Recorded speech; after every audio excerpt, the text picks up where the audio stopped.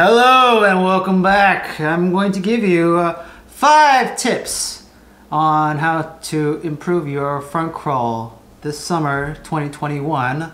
This is the video that you need to watch before you start swimming this summer. These 5 tips I start with every new student that works with me. So if it works for them, it's going to work for you. Okay, so please pay attention to what I'm about to say. Okay, this is going to save you a lot of time and hassles. Okay, number 1, before you start attempting front crawl in the water, please put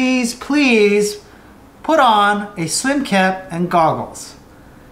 You have no idea. I know this sounds like bare bones minimum, but you have no idea how many students, beginner students, come up to me and ask me, Justin, can I just do front crawl without putting my face in the water? Because I don't like getting the water up my nose and all that and blowing bubbles and all. It happens a lot. And there's no way around this. I want you to imagine that you are piloting a speedboat in the water. And the speedboat looks like this. The nose is up in the air, 45 degrees, and you're trying to travel long distance like this. How fast do you think the motor is going to burn out if you're going to be traveling like this in constant motion throughout the water?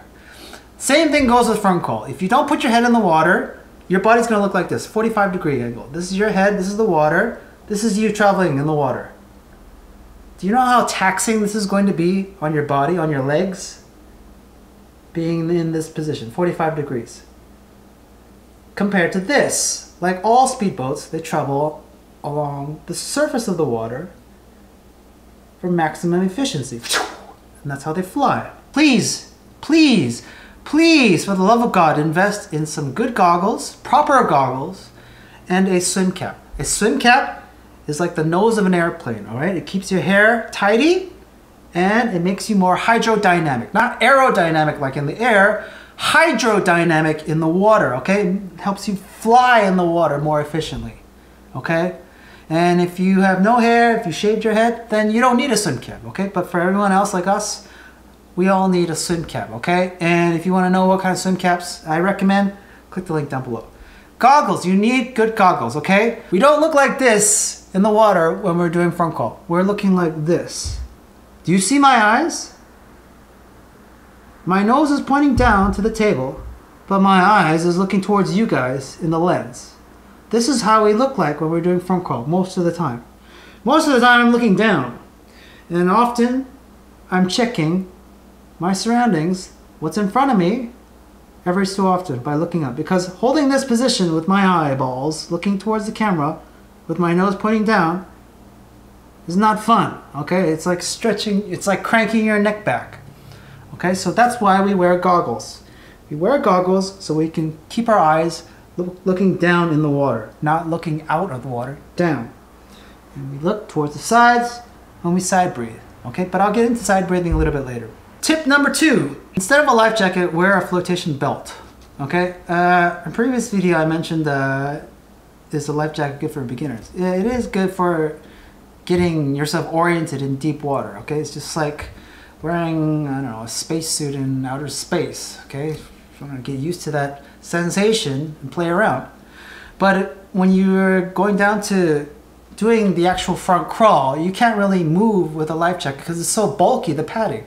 Your arms are going to be like this. You can't move your shoulders. Your limited range of motion. And it's going to keep you in that 45-degree angle like a life jacket's supposed to, because it's supposed to keep your mouth away from the water at all times. That's the whole purpose of a life jacket. Whether you're conscious or unconscious, when someone's wearing a life jacket, that person's most likely not going to drown or expose their mouths to water, which they can inhale and then potentially die, okay? That's what a life jacket is for. So instead of wearing a life jacket, wear a flotation belt, okay? So if you're wondering what a flotation belt is a belt that you wear around your waist, and it keeps your hips up in the water. So a lot of people, when you're having that problem, right, you're in that 45-degree angle, right? Your legs are dangling below your body like this because you're really scared of lifting your legs up towards the surface. It's very scary at the beginning. We've all been there. Being in that Superman position is very vulnerable, all right? So the flotation belt lifts our hips up so we don't have to worry about keeping our legs up towards the surface at all times, because we all have a hard time. We all struggle keeping our legs up in the beginning. Okay, we become bottom heavy a lot. A lot of beginner swimmers become bottom heavy. Okay, so when you wear the flotation belt, boom, your whole body is just balanced. It's just boom, it gives you a boost, instant boost towards the surface of the water, and it keeps you there. And then you can start practicing your flutter kicks and your arms at the same time with ease. Okay, you become like 50 pounds lighter with a flotation belt. Wear 2 flotation belts if you want even more boost. It's that good. And you'll see, like in most pools, like old women wearing flotation belts because they're doing aqua size in the deep water. But I've used it on my beginner students to practice front crawl, back crawl, and all kinds of things. And it helps them, it suits them fine. Okay? It's like training wheels. It's the best form of training wheels, in my opinion, for front crawl. Tip number 3. Okay, so now you have your goggles, you have your swim cap, you have your flotation belt, you're ready to tackle the water. What do you work on first?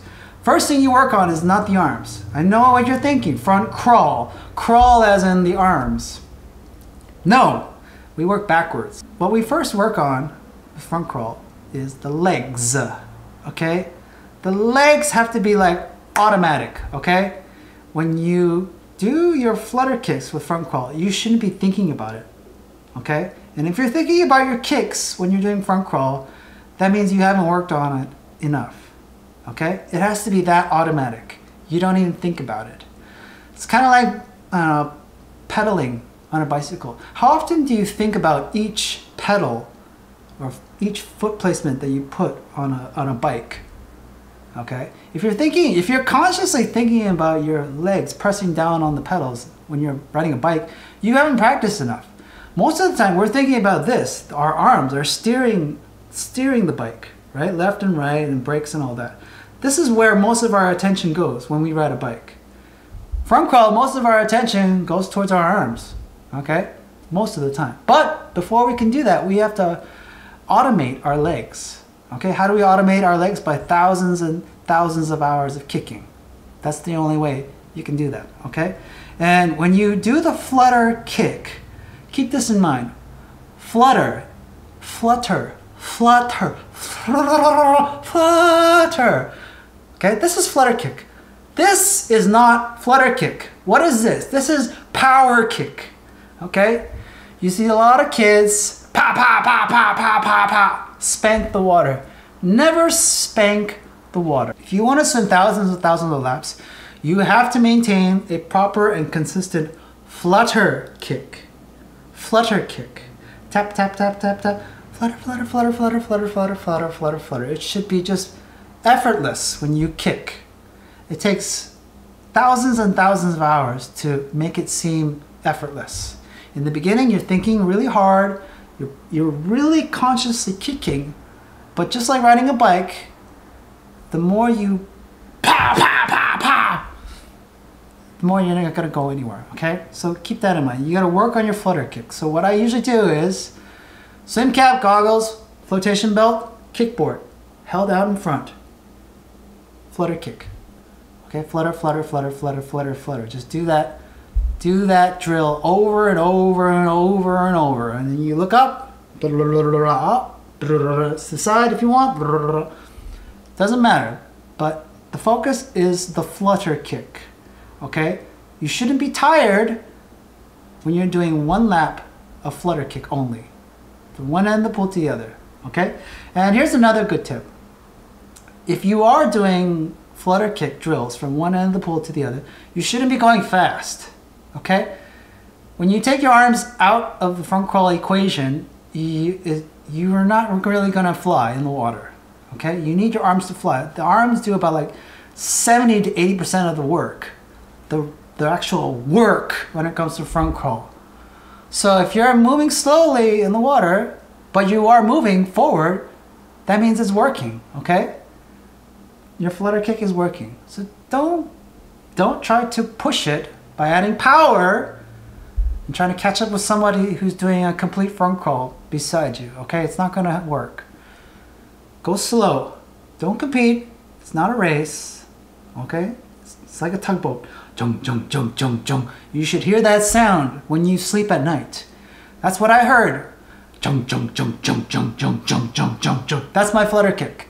If you don't hear that, you're not doing flutter kick, okay? If you're doing pow, pow, pow, pow, it's not gonna work. Tip number 4, okay, now that you're comfortable doing your flutter kick, it's time to work on your breathing.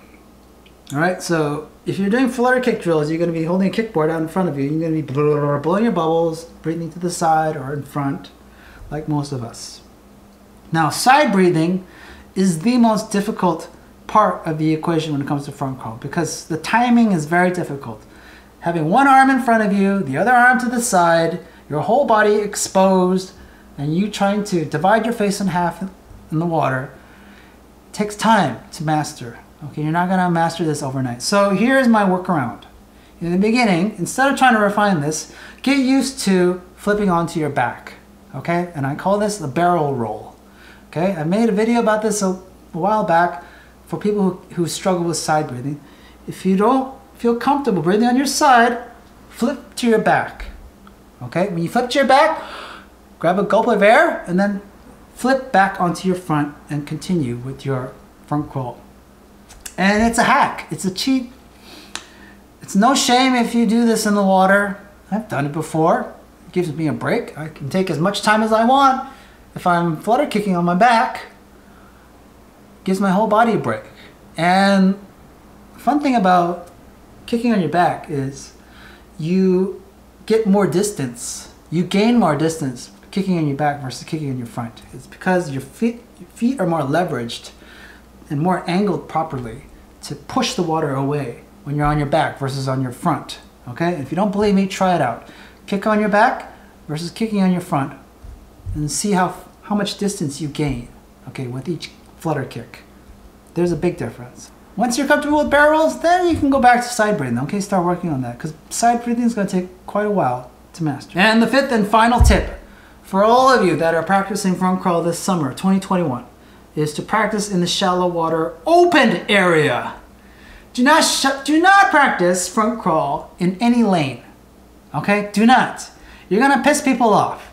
It's like you, the beginner driver, trying to practice your driving day 1 on the highway.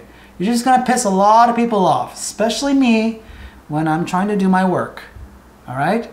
Lap swimmers are not forgetting. Most of us that are trying to learn how to drive in the beginning, we practice in an empty parking lot where there's lots of space for us to practice. Same thing goes with swimming. Do not practice in the highway, practice in an empty parking lot. And that empty parking lot in a pool is the open, shallow area. And yes, there are gonna be kids and toddlers and parents and babies around you at the same time. And it seems embarrassing, but there's no shame to it. Okay, I've taken my adult students to the shallow end, the baby area, we've worked on our front crawl, our back crawl, and all of that. All right, just working on the strokes itself. It just saves us a lot of time and hassle and stress because we don't have to argue with other swimmers that say, hey, you're getting in the way, stop practicing. And if you are practicing, if you are training your student front crawl in the lanes where most lap swimming occurs, stop it, okay? I'm looking at you swim instructors that block our lanes when I and other lap swimmers are trying to do our work. It's very rude, especially busy time, peak times, like after school or in the mornings. That's just very rude, okay? You would never take your son or daughter who's first learning to drive out on the highway after work, 5 p.m. on a Friday, would you? It's gonna piss a lot of people off on the highway, okay? So don't do that. Practice in the shallow, open water area. Open water area, okay? Not the lanes, the open water area. And you're free to do whatever you like. There's no shame. To summarize, tip number 1, wear goggles and a swim cap. Tip number 2, wear a flotation belt. Tip number 3, flutter kick. Work on your flutter kick. Tip number 4, barrel rolls, okay? Barrel rolls before side breathing. Tip number 5, practice in shallow open water areas. And if you have tip number 6, 7, 8, 9, 10, 11, 12, 13, 14, 15, 16, blah, blah, blah, blah, please leave them down in the comments down below. And that's all I have to say in this video. I hope you have fun this summer, okay? 2021's looking great. Let us know how you're doing with your front crawl. Join our Facebook group. You know the drill. All the links are down below. And I'll see you in the next video. Okay, take care. My name's Justin. Bye-bye.